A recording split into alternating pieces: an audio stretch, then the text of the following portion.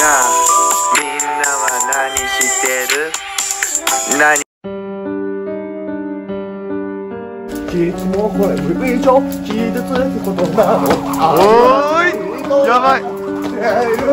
あの日の待ってまあ生飛びはうまいっすよ。歌下手くそすぎん？お前下手くそすぎるって。どうやって馬なるんよ。馬なるって、うまくなるか分からんけど、うまく聞こえるんやったらエコー響きとかやから、室内とかトンネルとか。なるほど。近くトンネルあるっすよね。行こうか。はい、というわけで来ましたはい、ここ見てください。関西には有名なお化けさんたちがいるのはトンネルでお分かりいただけただろうか。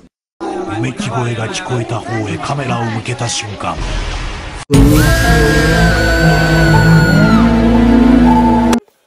やっていきましょうか。やっていきましょうか。はい、ということでやっていきたいと思うんですけど、ルールは、このマイクですね、一応持って乗っ取れる自分が分かったらそれをパッと相手から奪って歌うっていうことで。マイク・タイソン。オッケー。オッケいきます。じゃあまずはヤマトから。よーいスタート。犬の中が腹筋使って犬の真似してスタッカートの練習を始めましょう。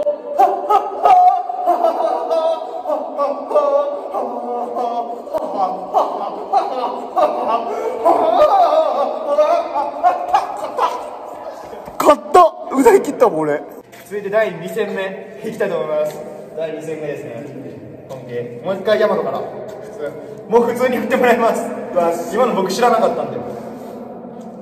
どの街よりも色中がここを抜ければいつもこいつら決まったメンバーで川遊び。はい、じゃあね、もう3回目ちゃんとやってもらうんでな。ちゃんとやるよな。ちゃんとやんな。はい。な、ちゃんとやってもらうんで、ガチの真剣勝負やっていきたいと思います。レディーゴー。じゃあ3戦目いこうか。はい、3戦目やりたいと思います。お願いします。真剣にいきますよ。はい、また先行前またで。はい。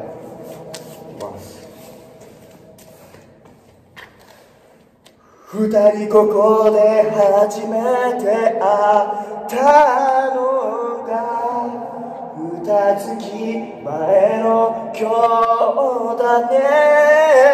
キスの仕方さえまだ知らなかった。僕の最初のスイーツガールフレンド。たわいもないささやかな記念日、今宵にそっと記してた。キスの仕方さえまだ知ら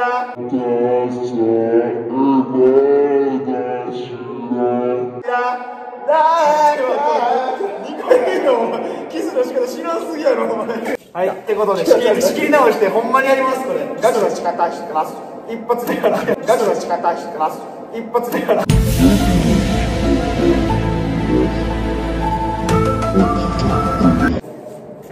はい、集中しよう。古いアルバムめくりありがとうありがとうって伝えたくて、あなたを見つめるけど繋がれた右手は誰よりも優しく、ほら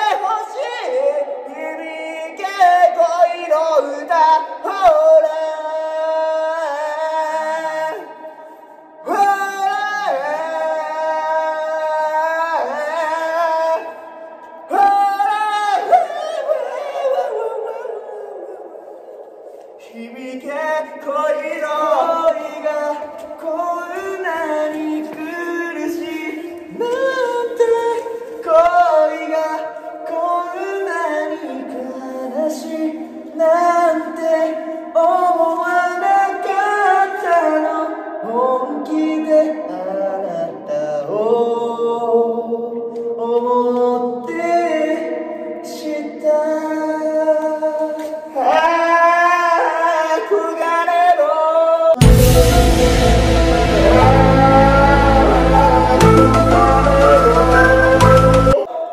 ポケモンマスターになりたいな、ならなくちゃ世界だってやる。じゃあ今のは僕が負けということで、今のはポケモンとか知らなかったので、次、じゃあもう一回山本いく。はい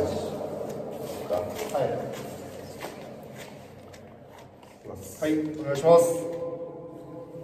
風の強さがちょうど心を揺さぶりすぎて荒けてみたけど希望の光は目の前でずっと輝いているし、合わせた麦わらの帽子の君が揺れた。君が好き、一番大切な人、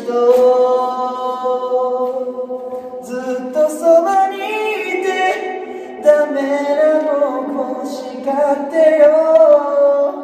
今誓うよ、君を守ってゆく。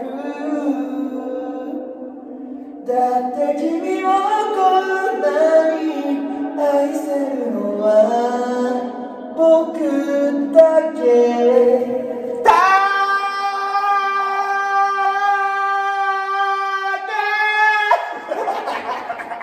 はい、じゃあ今僕が勝ったんで、これ最終決戦です、ね。これ勝ったやつが文句なしの勝ちです。あし、いきますよ。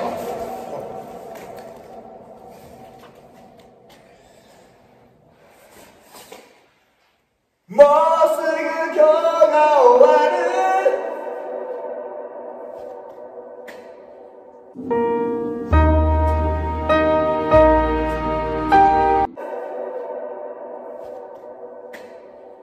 終わった。いきます。誰にも見せない涙の数だけ強くなれるよ。アスファルトに咲く花のように見るものすべてに怯えないで。明日は来るよ、君の声を聞かせ。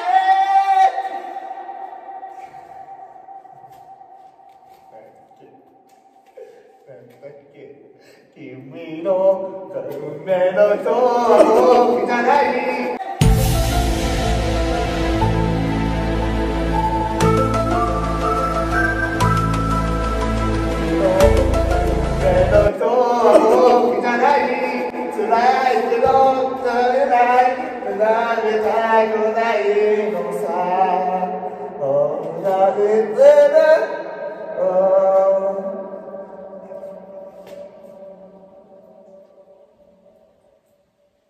どの街よりも多い路地裏、ここを抜ければいつもこいつ